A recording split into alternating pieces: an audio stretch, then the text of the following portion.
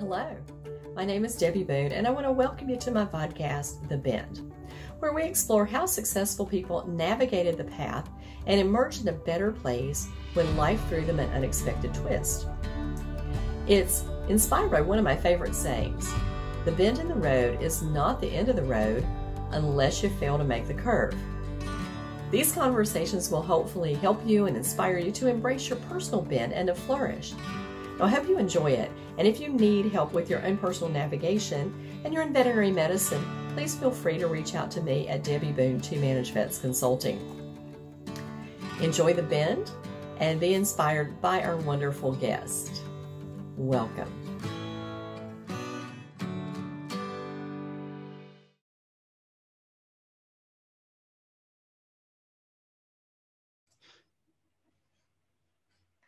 Well, thank you for joining us, everyone. This is the Bend, where we talk about the curveballs that life throws us.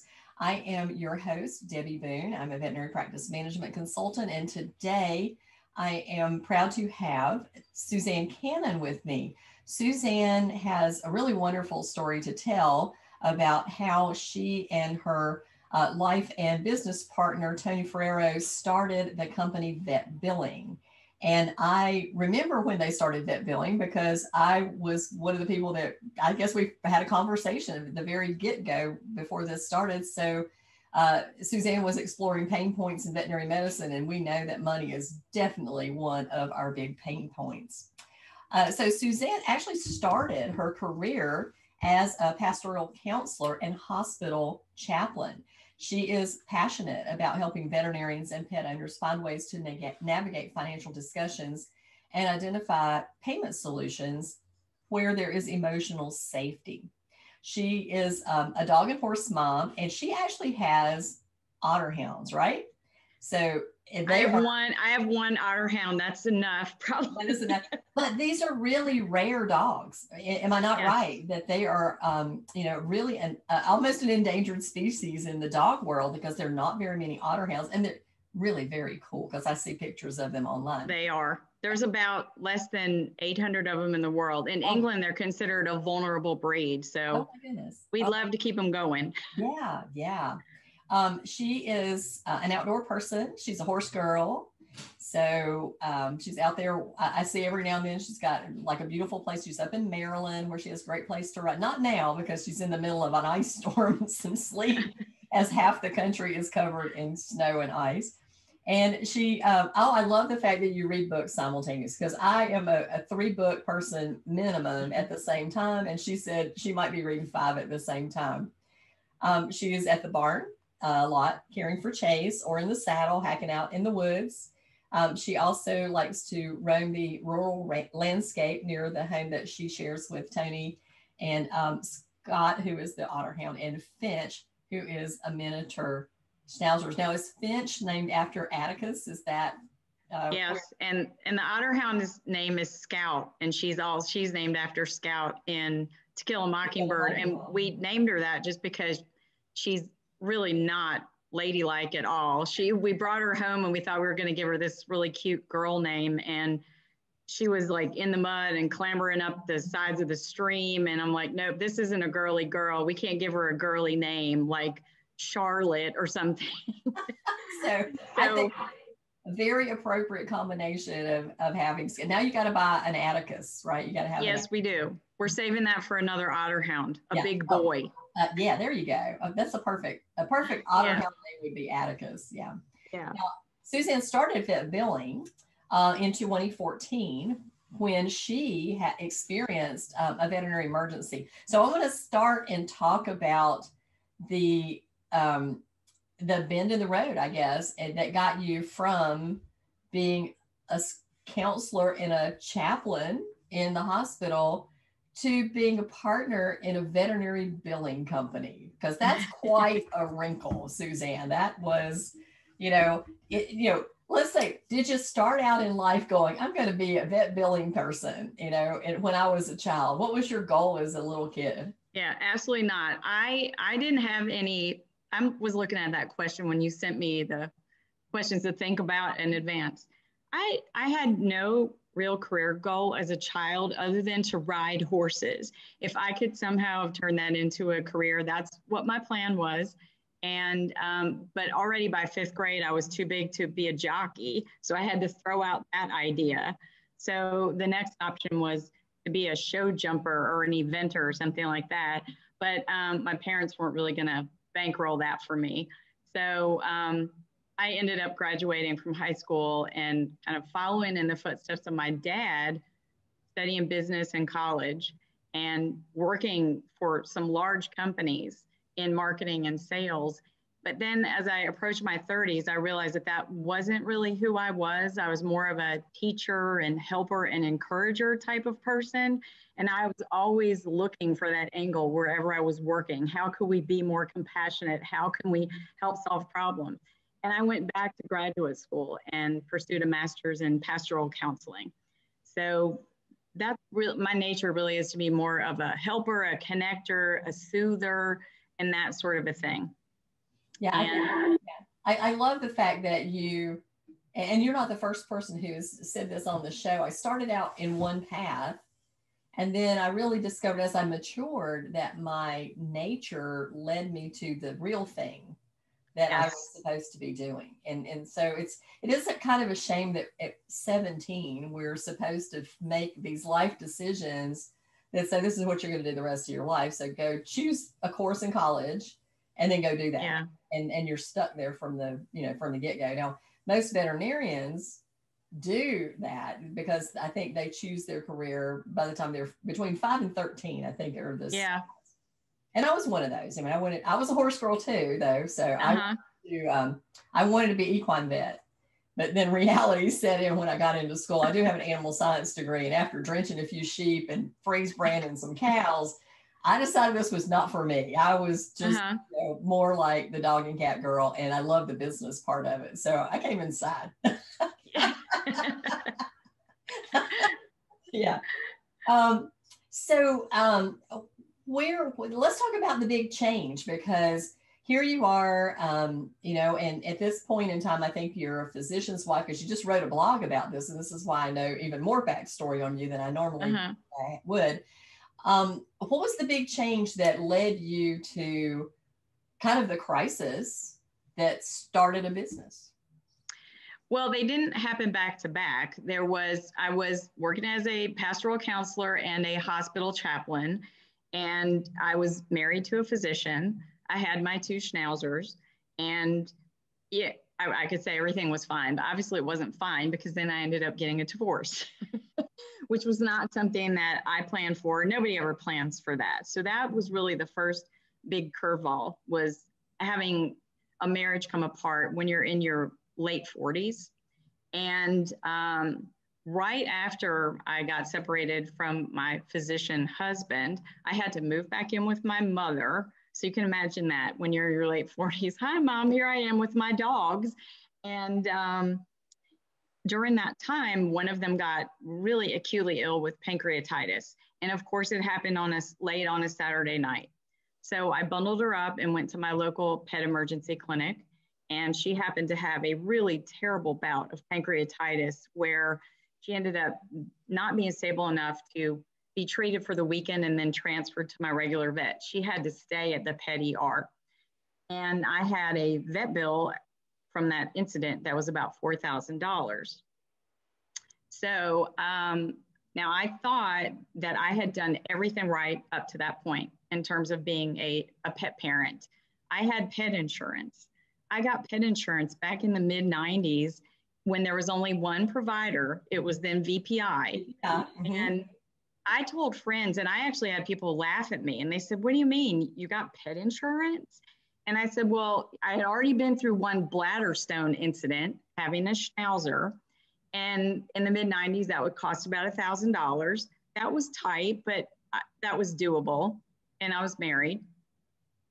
So after that, the bladder stone incident got me on pet insurance. So I had been paying into a policy for 2 dogs for already almost 10 years when I had this pancreatitis incident as I was going through the divorce. And what I realized in that moment, I still remember like yesterday, standing at the reception desk at the emergency clinic, at like 2 o'clock in the morning with this bill of $4,000. And I was petrified because I had no backup. I didn't have anything to fall back on. I was alone. I was working part-time. I was newly single, moved in with my mom.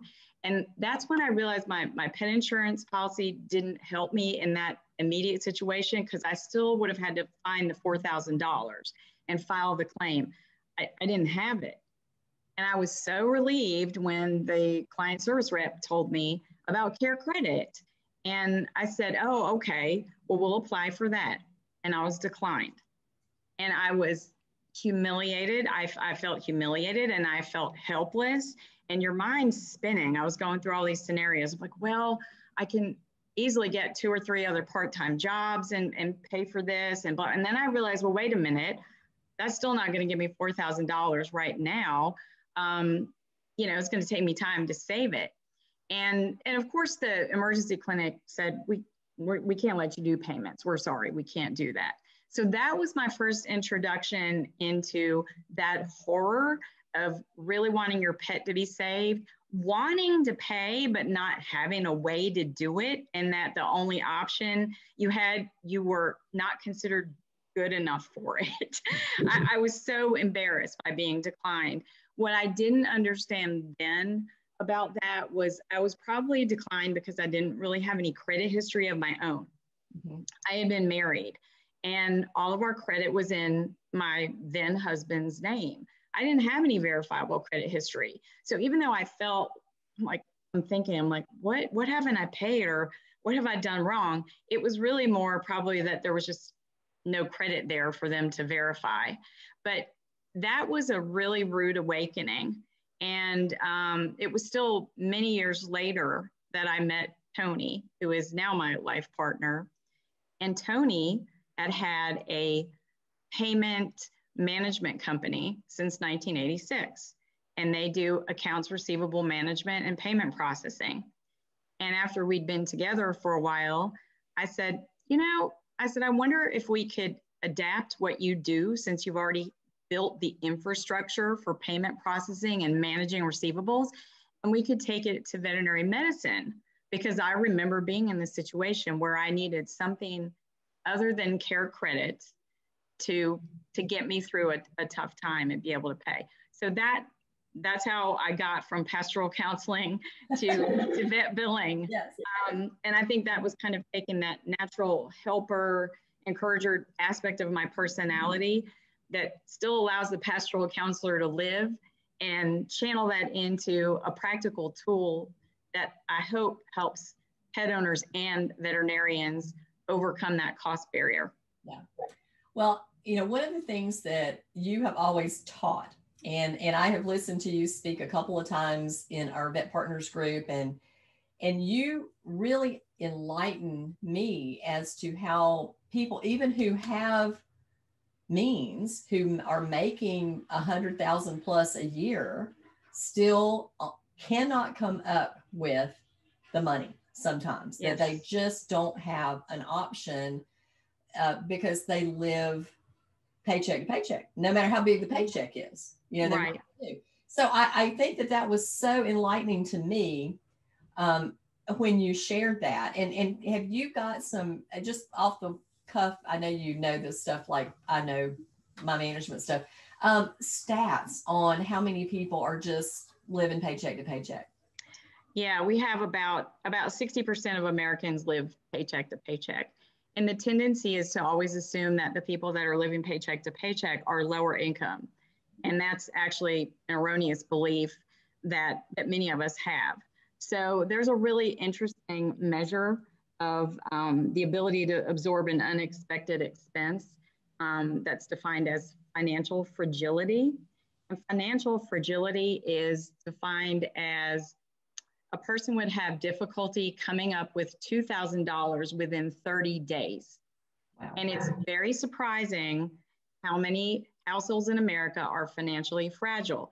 Yes, financial fragility is a big problem among lower income, but 30% of middle income households are financially fragile, and 20% of upper income households are financially fragile. So this is not just a problem that's limited to lower income pet owners. And again, we never know what the circumstances are that might lead someone to being in a situation where they just don't have ready access to cash, or they have access only to limited credit, or maybe they have no access to credit. And we often tend to be very quick to judge those pet owners as somehow they must have been financially irresponsible, but we don't know the backstory. It's just really easy to, and our brains like to work in such a way that where there are gaps of information, we want to fill it in with a story. And our story is usually negative. Yes, exactly right. Human nature. It does look good and then look bad. Right. Right. I think that makes it easier to cope with emotionally too. Like maybe we don't feel as bad if we can judge them as having done something wrong. Maybe it makes it easier. But the fact is that we don't know the backstory. And it could be one like mine, where up until that point, everything was fine, and paying $4,000 for an emergency bill, I'm not going to say it wouldn't be any problem, but it wouldn't have put me in a panic. Right. But my circumstances changed. So do we want to tell people, well, you shouldn't have your pet now that you've gone through a divorce or your spouse died? Or I think we're all happier if we, like Brene Brown likes to say, if we assume people are doing their best, we feel better about things. And I've always cracked up when I first read that, when she wrote it. I was as outraged as she was when she first heard her therapist tell her that. She said, she went home and said that to her husband and said, I know people are not doing their best. Look at that lady that I just shared a hotel room with was awful, and she wasn't doing her best. And her husband, I guess, is kind of more laid back guy. And he said, well, Renee, I kind of think of it like that, and I just don't get as upset when I figure that people are doing the best they can with the resource they have and what they know. Then I don't get as mad or upset. Yeah, I wrote a blog. It's probably been a year or so, and it was about driving a car. And I said, everybody I know drives a car, and they put gas in it, and they change the oil in the car, and they'll wash it, occasionally, and they can look after it. But they can't fix the car, and they don't know how to fix the car. And I'm in that same boat. So I'm not going to judge somebody because they don't understand how to take care of their animal, because I don't fix cars, Right. And so if you're going to look at it like that, well, then you shouldn't have a car. You don't know how to repair it. You don't know how to fix it. You don't have to properly maintain it. There you go. Right. So don't be judgmental about this. Instead, curiosity is the key to it. And let's ask some questions instead of why. I was just listening to the Vet Partners conference, and I attended it, and we had a speaker there from the University of Pennsylvania who is a specialist in conflict resolution. And I asked him, how do you ask questions without the questions appearing judgmental? And he says, never ask why. Always ask how and what. How did you get into this situation, and what can we do about it? Not why did you get yourself into this situation, because that is judgmental. And so I think if we just at always being curious instead of having this furious, that we would be much better off as an entire population. Let's just start to ask questions about why people feel the way they feel, and how they're, how we can do better. How can we help other people be and do better? So obviously your curveball had to do with, becoming a divorced woman and a dog with pancreatitis. Yeah. What was the scariest part of that event for you? It was that absolute feeling of a feeling of terror that I had. I felt like the floor was dropping out from underneath of me because I had that sickening realization that where was I going to get this $4,000?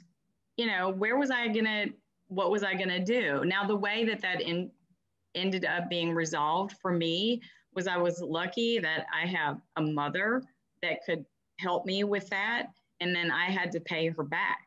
Not everybody has access to a relative that is financially stable enough to help them. And even at that, I had to pay my mom back. And as I was rebuilding my life from a divorce, that was absolutely devastating. I mean, my life completely changed. It took me 4 or 5 years to pay off that debt as I was working to get back on my feet again. So, you know, we end up where we end up, and we can't see the road ahead. We don't know where we're going, and we're just doing the best that we can with what we have. But that moment of suddenly realizing that I was that vulnerable, and that I love my dog. I don't have children, so my dogs and my horse are my kids. And to think that I would have been in a situation where I had to consider economic euthanasia or surrender was untenable for me. I had had this dog since she was 10 weeks old. So I'd raised her since she was a puppy. Her name was Liebe, which means love in German. And she was the embodiment of that. And the 2 dogs that I had at the time too were my main coping mechanisms for dealing with a divorce. They were an emotional support system for me. So the idea of potentially losing them because I didn't have that immediate amount of money right then was really flat out terrifying, because you're already worried about your animal's health. What you want is you just want them to be saved. You want them to be okay. You don't want to be in pain. And then to have that financial stress on top of that, which is something that we don't quite have when it comes to human health, because most of us have that safety net of insurance. We never even know what the actual total bill is when it comes to our health care. We have a copay, and we might see a bill after the fact where maybe we have to pay a little bit more because of benefit schedules or something. But it's not quite the same as it is in veterinary medicine, where we're generally expected to be able to cover the cost out of pocket. Mm-hmm. So it doesn't work quite the same. So that was big wake up call. And I had never had a veterinary expense that was that high before. Yeah. Yeah. And I think that's, in the fact that you had the insurance. I mean, and this is something that, have long been a fan of pet insurance and having options for people, and just enlightening your pet parents about the options that are out there for payment. But, even then, because of the way it worked, you still had to pay it all up front and get paid back for that. Right. And that was, you're right. Back in the old days, VPI was much more like, to me, it reminds me of an Aflac policy, where you get a schedule and here's X amount of dollars that you get for whatever thing it has. Yes. And of course, we have so many better new options now in pet insurance.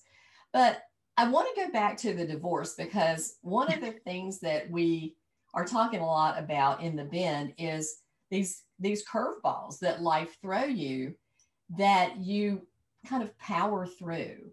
Mm-hmm. And then looking back on those things, was it for the best? Did it really change your life for the better? But you didn't feel it at the time. It was really rough going through those things. But now that you have the hindsight and you have the perspective of that, do you think that your life is better than it would have been if you had stayed married? Yes, it is. And you're right. I absolutely couldn't see it at the time. At the time, it was like, I often would think it was like being in a boat that capsized, and you were underneath the surface and you could see the light, but you were desperately trying to swim back up to the top and regain your equilibrium and find that boat and climb back in. So I felt like I'd just been dumped in the water. And so when I was in the immediate moments of it, it was absolutely horrendous. It was the worst thing that I had experienced in my life up to that point. And, but years later, when I look back now, it forced me to see that I had resources for coping that I did not know that I had. To tell you the truth, Debbie, that entire year, well, it was honestly the year from hell, because it wasn't just the divorce and the $4,000 vet bill. I also had a veterinary crisis with my horse. And again, you would say, well, by all rights, what is this divorced, struggling woman doing with her horse and her 2 dogs? I was doing everything I could to hang on to them, because they were my world. They were holding me together. And my horse heard gunshots. Somebody shot something nearby, scared the horses. He ran through inch-thick oak board fencing and fell, and he got an injury right over his ankle joint. And it required me to attend to him daily and rewrap his bandages. And I mean, I was struggling to get out to that barn and do this stuff. I was absolutely overwhelmed. I was like, when is this going to stop?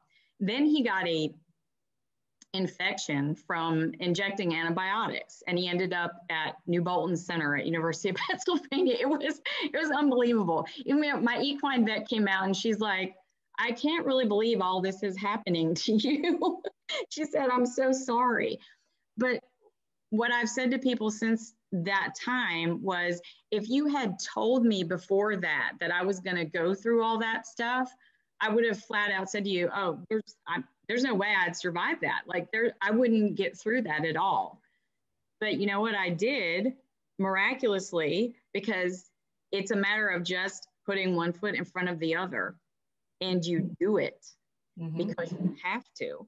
And I remember when my vet told me about my horse too, that he was going to probably have to be on 3 or 4 months of stall rest.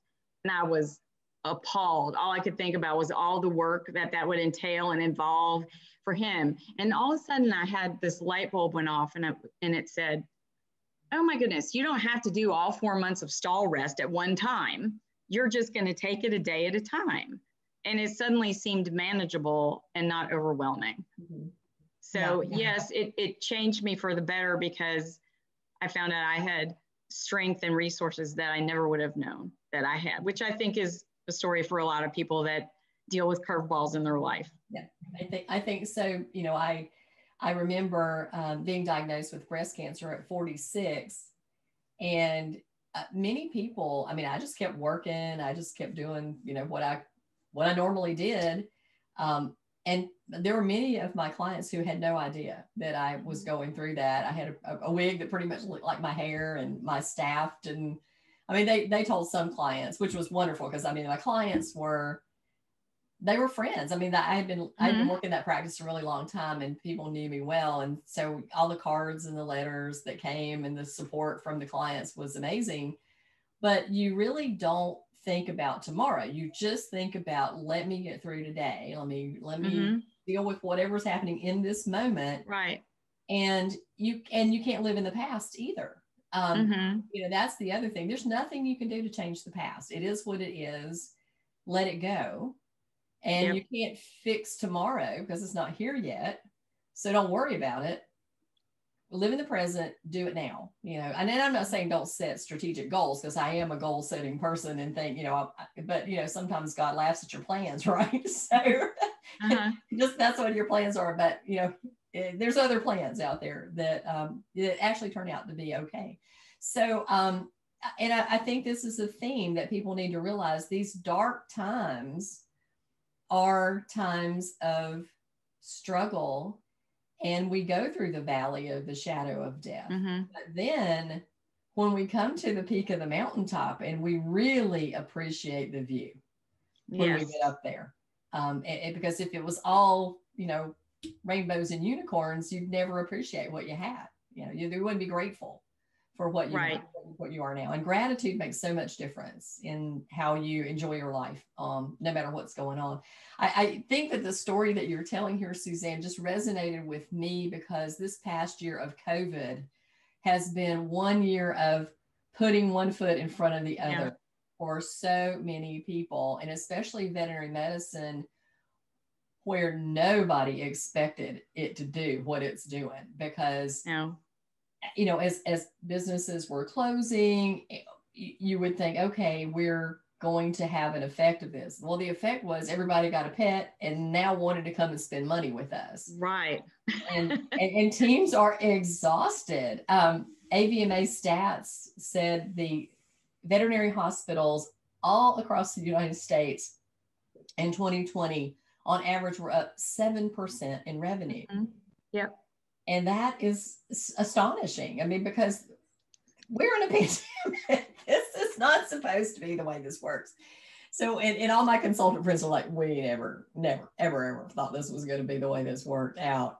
No, we were all used to seeing the VHMI Insiders Insights monthly reports for years that said revenues were flat, new client growth numbers were down, existing client visits were flat.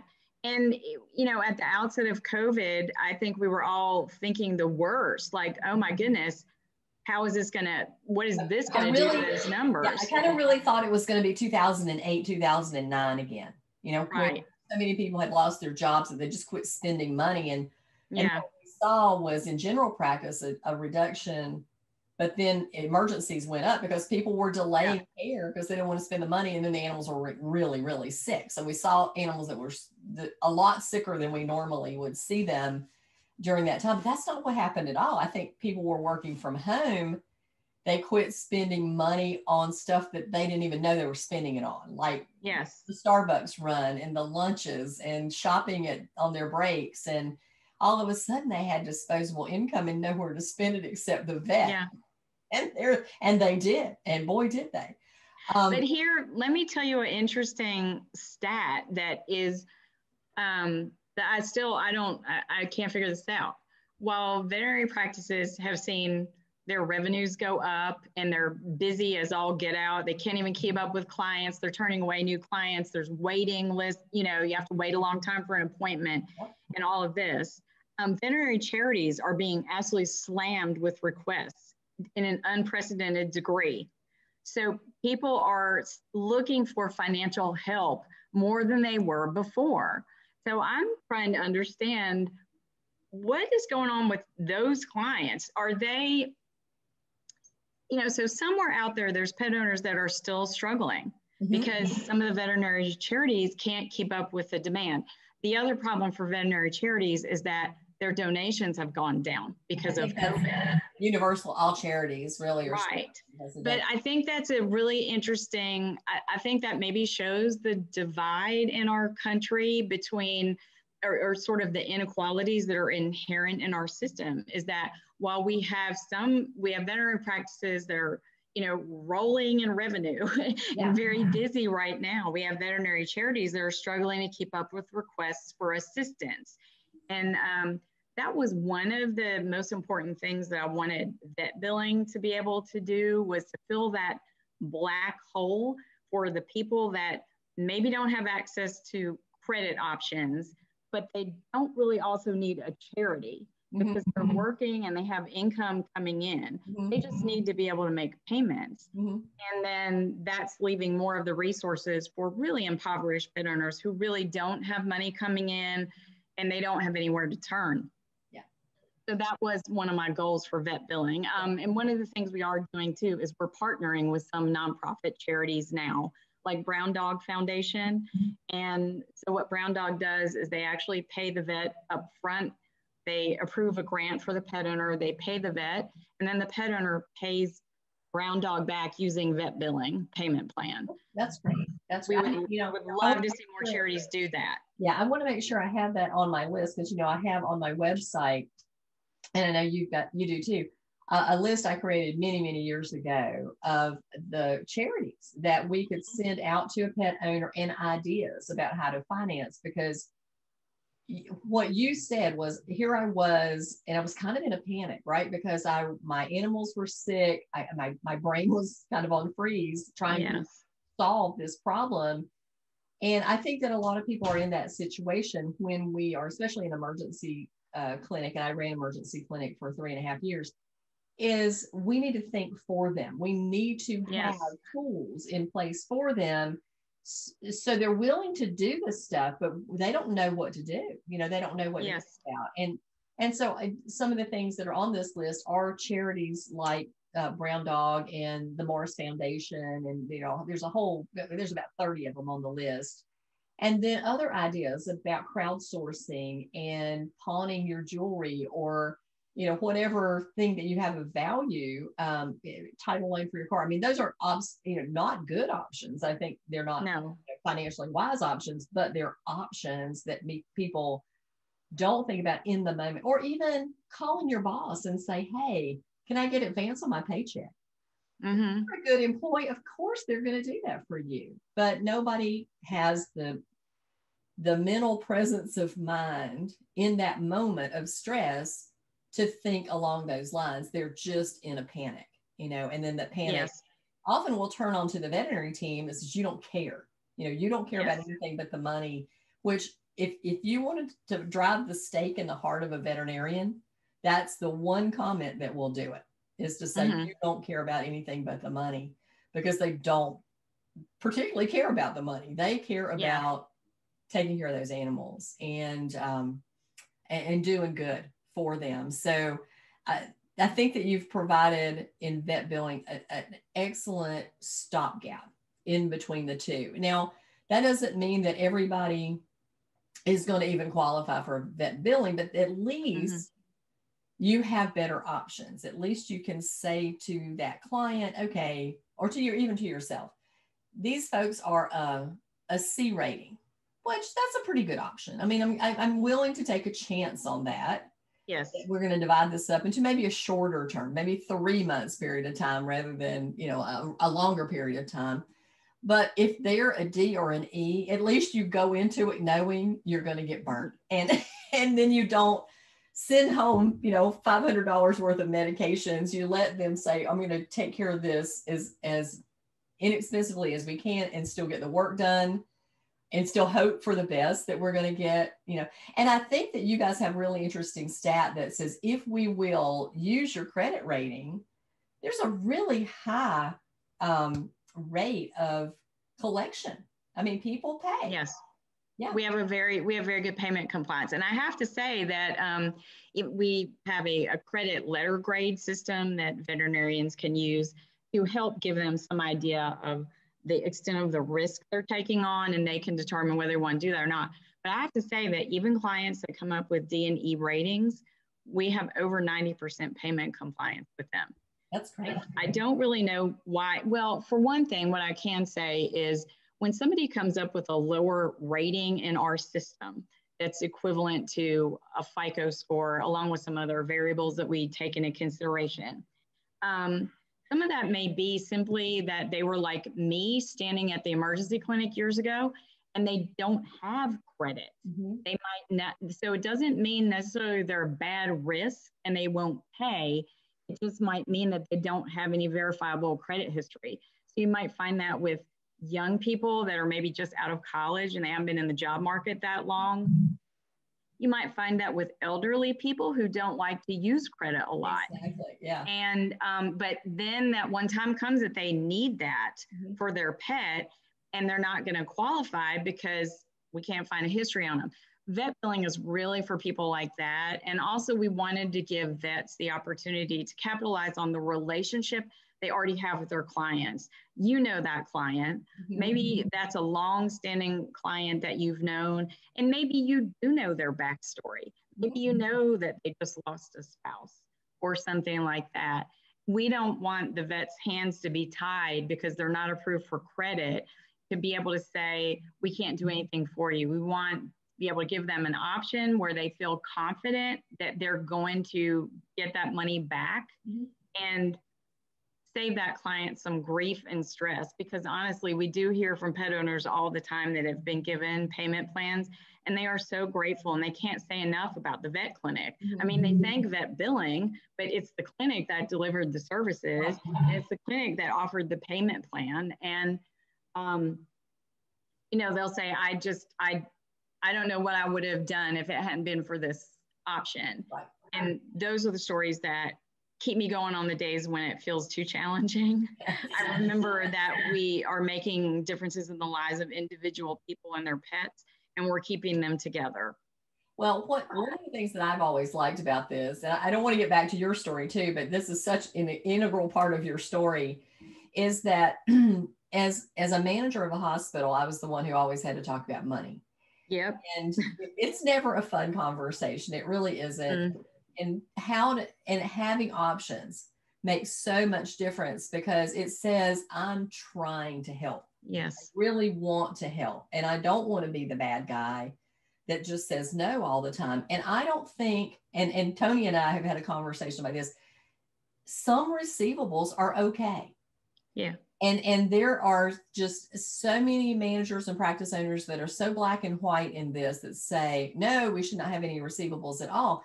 But good debt is okay. You know, it's sometimes it is the bond that really strengthens the tie between you and that person.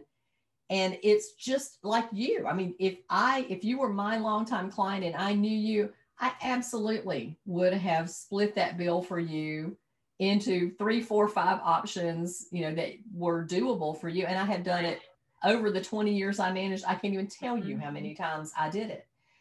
And then if I would do it for you and you paid me in time, if you needed it again in the future, you got it again. If you burned me, you didn't get it, you know. Right. So it was an agreement, you know, there had to be a mutually beneficial part to this agreement, and you held up your part and I held up mine. Right. And if you wanted to ever do it again in the future, then both parts had to be held up. But the great thing about VetBilling is that it's the buffer between the collection company and the practice, because as the manager, I sucked at collection. And people would say, oh, can I hold a check? And I would go, okay, I'll hold a check for like a month. And then the month would come and they call up and go, can you hold it for like 10 more days? Okay, we'll hold it for 10. And we would have these checks that would have the date marked out 4 times. So when you separate it, it's so much easier to say, no, I'm sorry, you have this agreement with this outside company and they're going to pull that out of you. So you better be ready, because I can't do anything about it, right? So my hands are tied. I can't do anything. And then they actually will make sure that there's money in there, because you really don't have problems with the drafts hitting. Yeah, I know that too. And then you're going to call them if the draft doesn't clear. Yes, we're the ones that are having those conversations instead of the vet team. Yes. Because I don't want you to have those conversations. Right. You have more important things to do. You're really, really bad at it, Suzanne. So it is much better to outsource this stuff. There's many things that you should outsource in the veterinary hospital. And collecting billing is one of the things you absolutely should outsource, because I don't know a soul in this profession that is good at it. They just are not right. And we don't have the systems either. You know, that's something is to put a system in place that that makes this efficient. So when you were doing all this, what was the value of your network in getting this company launched? Oh, well, I didn't have much of a network when I started, other than fellow pet owners. So what I started doing was talking to them. And once you start this conversation, you find out that many, many people have been in a situation similar to what I was in. And then my next place that I went was my own veterinarians, because I had my small animal veterinarian for my dogs, and I had my equine vet. And then, as anybody with horses knows, you never only know your equine vet in the area, you know all of them. Yes. So I called all of them, and I talked to all of them about how much of a problem is this in your practice? And boy, were my eyes opened by that, because I knew as a pet owner that this was a challenge for pet owners, but it took doing research and networking with people. Excuse me, I'm getting choked up. It took networking with veterinarians for me to appreciate that this was equally as bad for them. And not even, as you're saying, not really necessarily because the money part, that's important, but it was the feeling that it gave them, of the bad feeling of, I don't know where to turn with this, and I don't know how to talk to people about it. I didn't get into this to talk to people about money. And so that's when I was listening to those pain points, and I thought, I really believe there's a way we can make this better. And then my research expanded from my local area, and I got on the internet and I started looking for people. And you were one of the first ones that I found, because you had written some blog posts about it. You had I was going to say a paper trail, but we don't have those anymore, an internet trail. And you talk a lot about communications between teams and clients. And I reached out to you by phone and you took my call and you talked to me. And you were one of the few people that did in the beginning. And you were so helpful to me because I told you at that point, I was really researching it. We hadn't even launched anything yet. I wanted to identify the extent of the problem on the veterinary side and how it felt for veterinarians, because I knew what it was like from the pet owner side. And you really helped me with that. And shout out to another vet named Mike Losasso, who's the chief of emergency medicine at Frisco Pet Emergency in Texas, where I know they're going through all kinds of crazy things right now. Mike also helped me a great deal in the beginning, talking to me about the veterinarian side of things, his perspective of this as a veterinarian, and what options that he would like to have seen become available that were not yet in existence at that time. And so, and each person I talked to helped me find another one to talk to after that. Mm-hmm. So the networking was super important in the beginning for me to really, because when I get into a problem, I really want to understand it from the perspective of the person in it. So there's that empathy thing and that helper part of me that's the pastoral counselor. Like, I want to really get with you and I want you to tell me really what this is like, because the more I know about the problem, the better of a solution that I can help create for you that meets your needs. I don't want to solve a problem that you don't have. Right. I want to solve a problem that is recurrent and persistent and bothering you. And this is one of those things. Yeah. Well, one of the issues, as you know, and many people may or may not be aware of in veterinary medicine, is that there is a lot of depression, a lot of mental health issues. Suicide is, we have one of the highest rates of suicide in any professions. And I don't want to harp on that, but I do think that this and what we're talking about is a key component to that leads to some of the mental health problems that we have, because when you can fix something, you have the knowledge, you have the tools, you have the time, you have the team, and then somebody says, I can't let you do it because I can't figure out the finances of it. And then they lambast you because they think you don't care, but we don't have memorials. We don't have grants. We don't have trust like human hospitals do. We don't have government money that comes into us. We are small private businesses. And as much as we would love to give away our services and do, believe me, I'm the consultant who goes in and looks and sees how much is given away. You cannot sustain a business that way. You cannot. We already have staff who are grossly underpaid for the work that they do. And we've got to figure out better ways. That's just, we've got to have these tools in our toolboxes. So having care credit, absolutely. Scratch pay, yes. Split it, yes. Vet billing, yes. Whatever we can do, we need to do it. And I also believe in, having an angel fund. I love the Veterinary Care Foundation because it enables us to fundraise into our own charity. And then when these situations come up, we can help, we can help.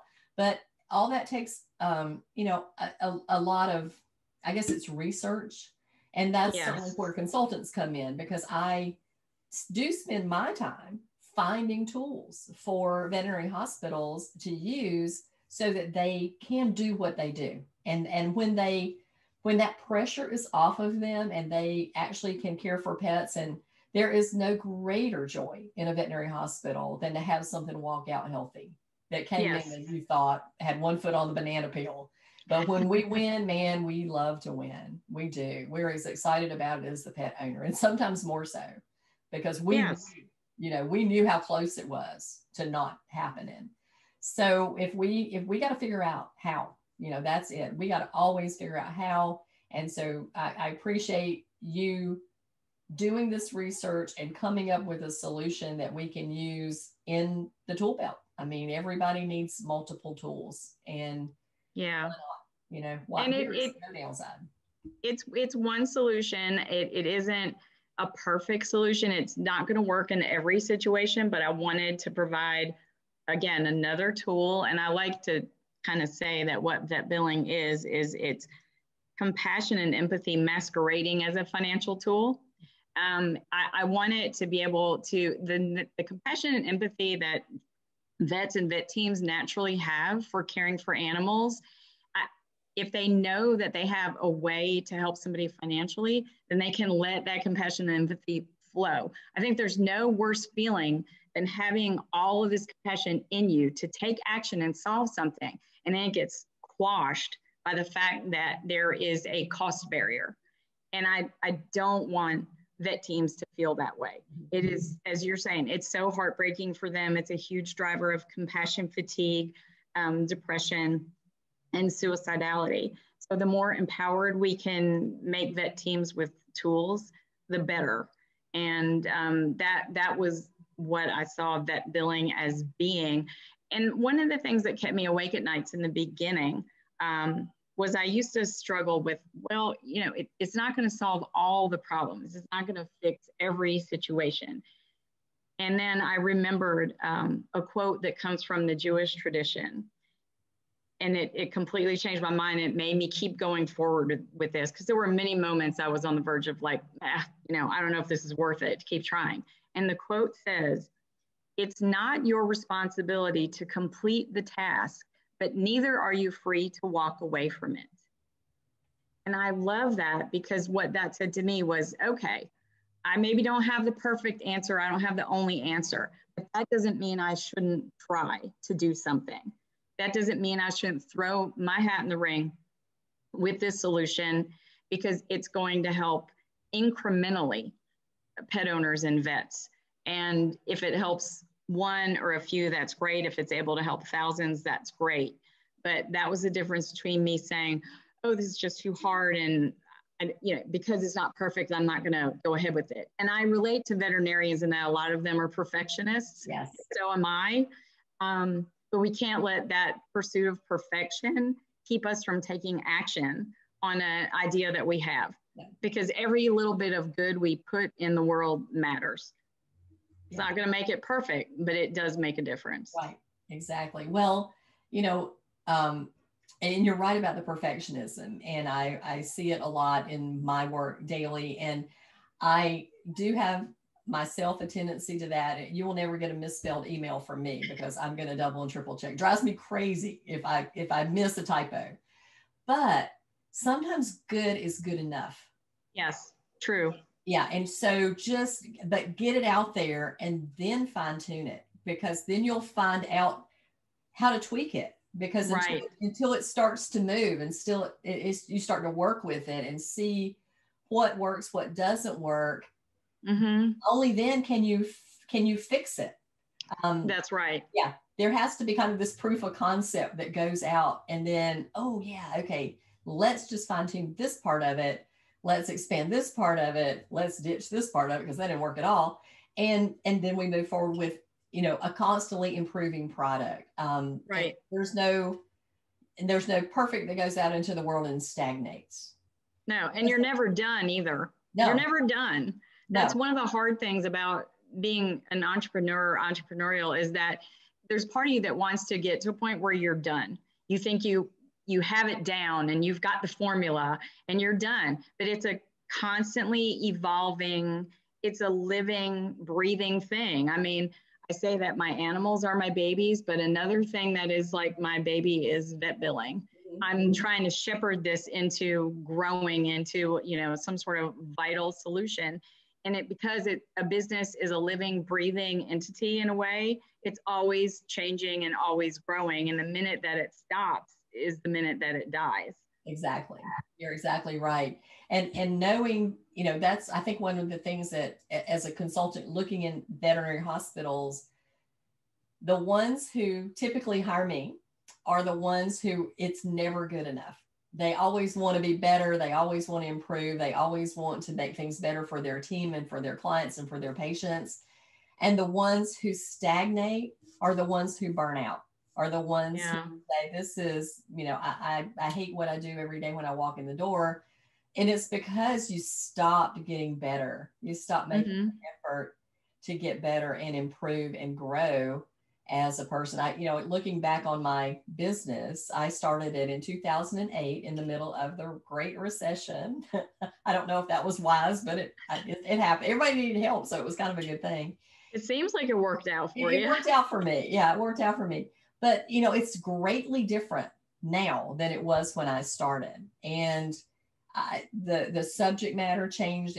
Some of that's still there. Some of the core stuff is still there. The communication, the client service will always be with me, because I believe that we are not medical facilities. We are hospitality, and we are educators. So when we are hospitable and educate, then we get to practice medicine. It's the tertiary thing that we do.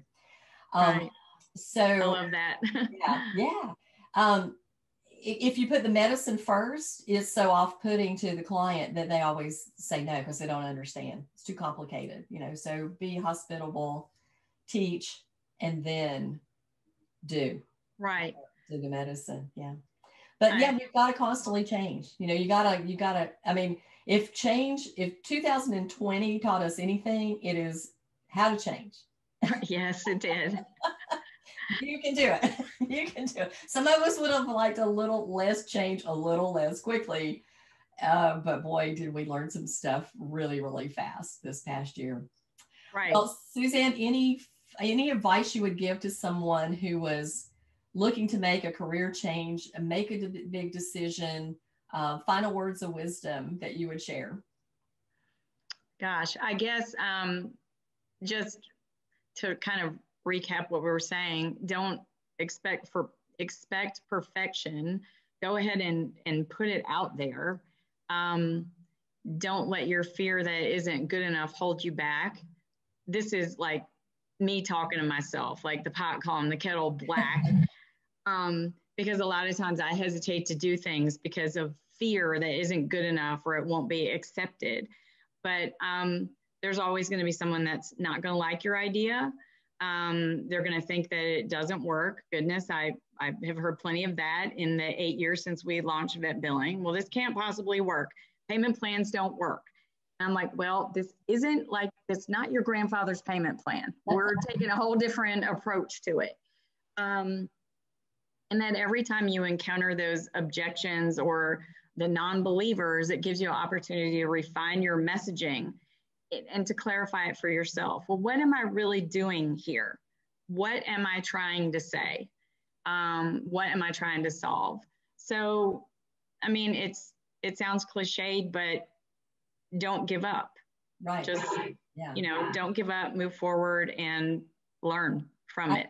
I heard a quote, and this is really from the strangest place possible, but it's from Independence Day, the Will Smith movie.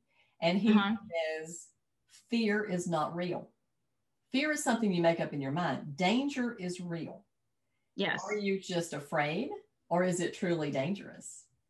And so when you think about it, am I just is this the story that my mind is making up, or is it really dangerous to do that? And chances are good, no, it's not dangerous. That reminded me of something someone told me years ago. That's a perfect piggyback onto Will Smith's thing about fear isn't real, but danger is.